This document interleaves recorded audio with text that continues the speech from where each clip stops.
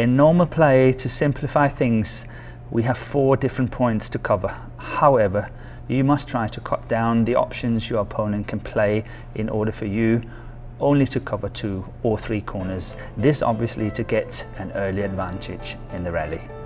When hitting a bad shot which lacks speed and precision, it will give your opponent more time and space to choose which way to attack.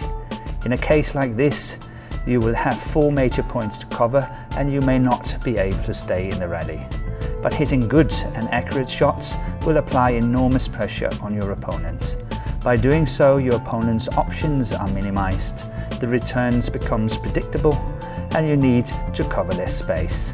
Staying in control like this will save you energy and force your opponents into making so-called unforced errors.